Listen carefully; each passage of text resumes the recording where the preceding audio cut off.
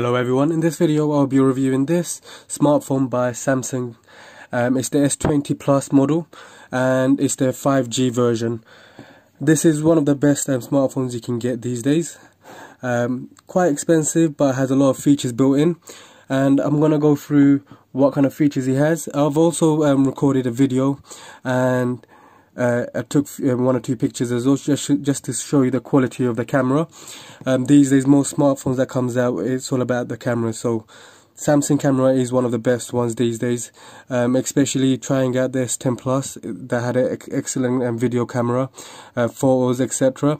The stability was brilliant. S20 Plus should be even better. Now let's start with the display. Now this display, as you can see, compared to the S10 Plus, this one is not curved in. Like usually the S10 Plus was more curved out on both sides, okay, whereas this one is more straight, okay. So that's something I like about the S20 Plus. And it has a built-in dynamic AMOLED screen as well. The touch screen is perfect. It's very smooth and responsive, easy to use and very smooth as well. It has a built-in 6.7-inch screen, as you can see here, with a 1440 x 3200 pixels, and it has a Corning Gorilla Glass 6 built in as well to give you the extra protection on the screen. You can also put your own tempered screen protector for extra protection. Just to show you what else it comes with, a mains plug, which both sides is a USB Type-C. So one side is not standard USB; both sides are USB Type-C. It also comes with AKG wired earphones, and the bottom bit is micro USB Type-C as well, because this phone doesn't take a 3.5mm headphone jack. It also comes with spare earbuds in different sizes, and it also comes with an adapter that you can change from micro USB to USB Type-C. Okay, so it also has a built-in Android 10 built-in to this, and the chipset is Exynos 990. It has a built-in 128 gig internal memory and 8 gig RAM, so you can play a lot of games, do as much of whatever you want to do on your smartphone. You won't slow down your smartphone. On top of that, the camera. The rear camera, it has a 12 megapixel wide angle camera. It also comes with a 64 megapixel telephoto camera, a 3x hybrid optical zoom camera, and a 12 megapixel ultra wide camera, that provides a super steady video and the stability as well. And it also comes with a 0.3 megapixel depth camera as well. It also comes with a LED flash that's quite powerful as well. Especially when it's close up, you can see the quality when it's recording with the LED flash on. And it also has an auto HDR panorama built in.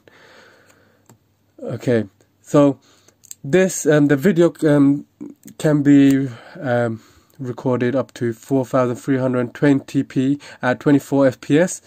It also has a dual video recording built in, stereo sound, gyro, EIS and OIS as well. The selfie camera at the front has it only has one camera, by the way. So like this 10 Plus, it had two. This one only has one.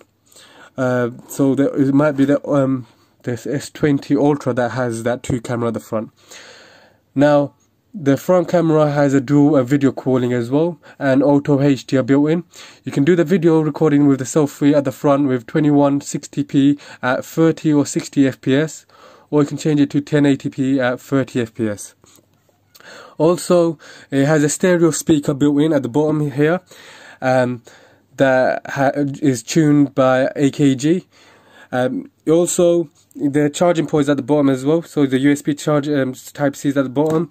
On the right side, that's the power button and the volume button. At the top, you require a pin to put the SIM in here. Alright, so if that can zoom in here, and on the left side there's nothing there, and the camera is at the back here. It's a very simple phone, slim phone as well.